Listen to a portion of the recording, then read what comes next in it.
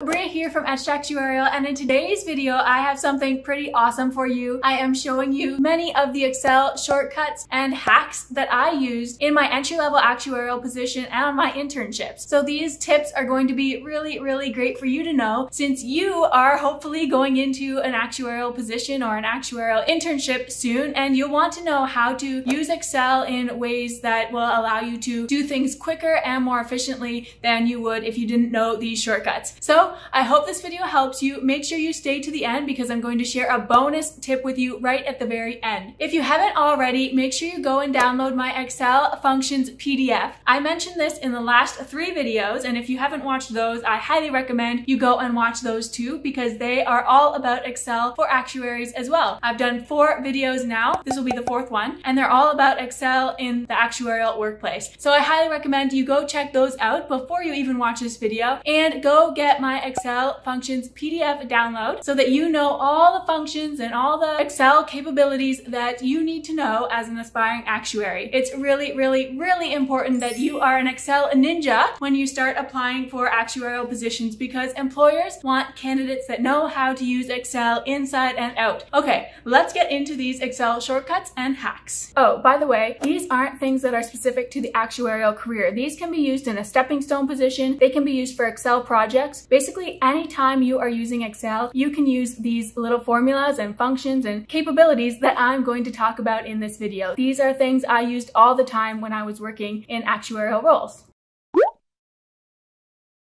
Okay, so one of the most common keyboard shortcuts that I used would be Control S, which automatically saves your workbook. It's really important to save your workbook often because you never know when the power is going to go out, and I had that happen several times at my workplaces where the power would go out and we just would lose everything that we were working on, or the computer would crash. You just never know what's going to happen. So Control S and doing that frequently is going to help make sure you limit the chance of losing your work.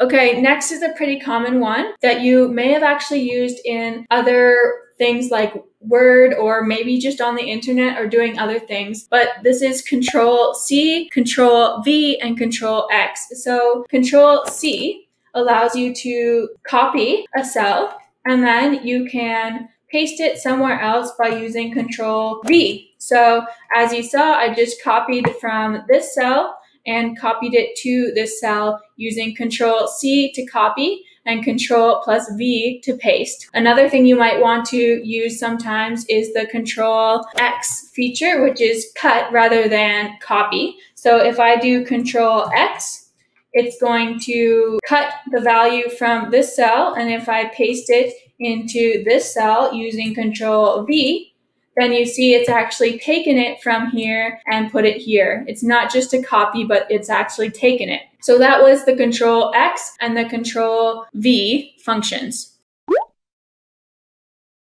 Okay, sometimes you want to format your cells, and there's an easy way to do that. If you just go to the cell that you want to format, let's say I want to make it bold, I can use Control B to make it bold. I can use Control I to make it italicized. I can use Control U to make it underlined. So those are some shortcuts you might want to memorize because you'll probably use them quite often. I use specifically Control B all the time because you often do want to bold things in Excel. In order to get rid of this formatting, you can just do the same thing. So if I do Control B, I'm going to get rid of the bold now. If I do Control U on a cell that already has underlining, then it's just going to take the underlining away. And again, if I do Control I will get rid of the italicized lettering. So sometimes when you're working in Excel, actually it happens quite often, you may want to highlight cells for some reason. And there's a really easy way to do this with your keyboard shortcuts. You can just do Shift and then just use your arrow keys to go down or up, or you can go up and over in any direction. So that's a really easy way to highlight cells quickly. Now, sometimes you might want to highlight all the values in a column. So if you wanted to do that, you could do Shift, and instead of just pressing your down arrow like I showed you before, what you would do is you actually press Shift and Control at the same time and then click your down arrow. So in this case, if I do that, you'll see it takes me right to the end of my data so that I can highlight all the cells in that column that are in my data. And you'll notice it goes to the end of my data. If I want it to go to the end of the workbook or the bottom of the workbook, then I can press down again, and it's going to take me to the end of the workbook. Again, you can do that to the left and right too. If I wanted to go all the way to the right, then I could press Shift and Control and click the right arrow button. Or if I wanted to go all the way to the left, I could press Shift, Control, and the left arrow button. Now, sometimes you don't want to highlight, you just want to go to the bottom of the data really quickly. For example, if I wanted to navigate down to the bottom of this table, I could just press Control and then the down arrow, and that would take me right to the end of my data. Again, if I want to go all the way to the bottom of the workbook, then I would have to press down again. And the same if I want to get from here to the top of my workbook, I could press Control and then up, and it will take me to where my data starts. And then I could do that again to get to the top of that column. It works the same if you want to go left or right as well. If I press Control and then right arrow, I will go to the end of my data here. And if I want to go all the way to the right-hand side of my Excel workbook, I will click the right arrow again and go all the way over there. Now, when you're working in Excel a lot, you often mess up, so you might have to use these buttons that allow you to go back and undo what you did before. So let's say I made this bold and I colored this with red text, and then this one here, maybe I colored that orange, but then I decided I didn't want that to happen anymore. I didn't want to do that. I could use Control Z to undo what I did. Just like that. So when I did that, all I was doing was pressing Control and Z at the same time to undo the changes that I made. Sometimes you want to redo the changes that you made, and you can just do Control Y in that case, and it's going to redo those three things that I just did. I use these functionalities quite a lot when I was working in actuarial positions, and I still use them all the time now when I am working in Excel. Now, let's say you are at the bottom of your workbook right here, and you just want to go to the very top of it and to the left-hand side, so the very top left-hand corner. A really easy way to do that is to just press Control and then the Home button, and it will take you right to cell A1 of your workbook. Okay, now we're going to get out of all the keyboard shortcuts and get into some of the other functionalities and hacks that Excel has within it.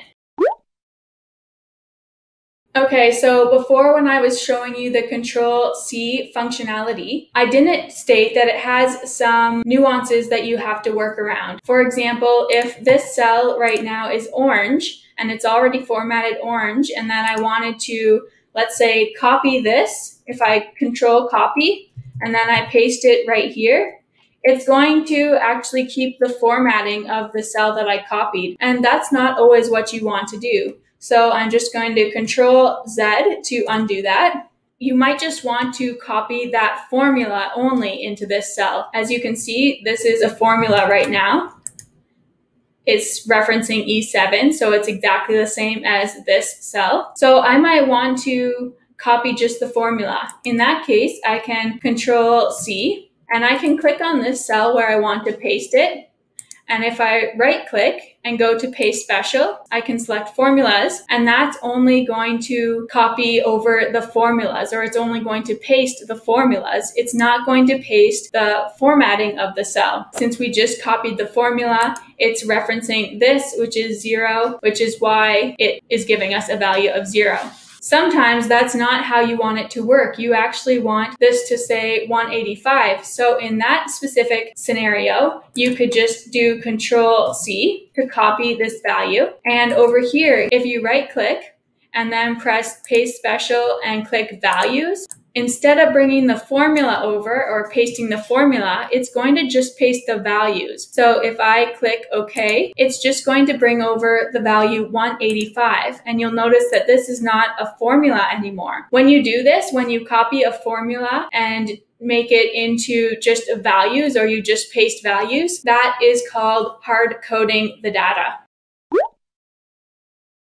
Okay, now let's get rid of that. I'll remove the formatting here. Okay, sometimes you're just going to want cells to increase by a certain value. So for example, if we put 1 here and then we put 2 here, and we just want this to be 3 and this to be 4 and this to be 5, instead of having to put that all in manually, we can actually use this Excel functionality that instantly picks up the pattern or recognizes the pattern and continues it for you. So just by selecting these 2 cells, I will drag over by using this little box. I'll drag it over to the right and it's automatically going to pick up the pattern being that I'm increasing by 1, and it's going to continue that pattern until I tell it to stop. So that's a functionality that comes in really useful. It doesn't just have to be increasing by 1. You could have it increase by 3. So for example, if I put 1 there and then I put 4 here, and then I highlight those 2 cells and drag over, it's going to automatically increase by 3 between each increase. You can also do this with dates. So for example, if I put January 1, 2021 here, and then January 3rd, 2021 here, there's 2 days in between. Now, if I drag this over, you're going to see that it fills in the dates, increasing by 2 days every time. Another really awesome one that I used all the time was for things like month number. So if I wanted to put month 1 and then month 2, then we can actually select those 2 cells, drag it over, and it will automatically change the value at the end there so that you don't have to manually do that. Excel is really smart in that way. So Format Painter is also something I used quite often. Now let's say that we are going to create a table out of this. So we have data here, data, data, and we just have data in all of these cells. Now let's say we want to copy the formatting here. And I'm going to make this bold just to make it interesting. So I'm going to click Control B to make all that text there that I've highlighted in bold. Now, I might want to apply the same formatting to these cells. So what I could do is I could just select the cell that I want to copy the format of and then click Format Painter. And now you can see it has selected this cell and it has this different border going around it to signify that it has copied that cell format. And now we can select all these cells and it will automatically apply the exact same formatting to these cells as I have for these cells. So that's called the Format Painter, and it comes in really, really useful. Okay, remember I do have a bonus shortcut for you at the very end, so stick with me. But I do want to let you know that the shortcuts here that I've shared with you, this is not an extensive list of them. There are tons and tons and tons of shortcuts that you can learn in Excel. It's just a matter of learning the ones that you actually are going to use. There's no point in me giving you tons and tons of shortcuts because you might never use them. But if you find that you are doing the same thing over and over in Excel with your mouse, or you are doing something and just feels like it's taking too long, there's probably a keyboard shortcut for that. And you can just go Google it, look up what you're trying to do, and you'll probably find a shortcut that will allow you to get that done more efficiently and quicker. I hope this video helped you. If it did, please give it a thumbs up. I love to see when you guys are liking the videos that I create for you because it really helps me stay motivated to keep bringing you this awesome content. At least I think it's awesome. This great actuarial content that is going to help you in your career. So if it did help you, please give a thumbs up. And if you didn't already, make sure you go download that Excel PDF with all the functions and formulas and Excel capabilities that you need to know as an aspiring actuary. I will leave a link to that down in the description below, so go download it right away if you haven't already. And also, this is the 4th video in a 4-part series, so if you haven't watched the previous 3, go check those out. They are just as helpful as this one. And okay, I will leave you with that last bonus tip that I talked about. Okay, so sometimes when you have a table, you don't want all the data to be showing. So let's insert a column right here. I'm going to insert this and then I'm going to make it equal the sum of these 3 values. So right now it is summing up year 1, year 2, and year 3 premium. I'm going to have that go all the way down, and it's going to copy that formula into all of these cells below it. And now I'm going to call this column total prim paid, for total premium paid. For some reason, let's say we don't want these 3 columns to show, we just want this total premium to show. We can either hide these 3 columns by highlighting them and right-clicking and press hide, and then they're totally hidden. You can't even see them at all. Or there is another way. So I'm going to do Control Z to undo what I just did and bring those columns back so that they're no longer hidden. Another thing we could do is just group all these. So if I go highlight those 3 columns and go to Data, then I can go to this group functionality, and it's going to bring this bar up here that allows me to close or open those columns so that you can easily see them if you want to, or hide them if you don't want to see them. Okay, that's all. I'll see you in the next video. Bye for now.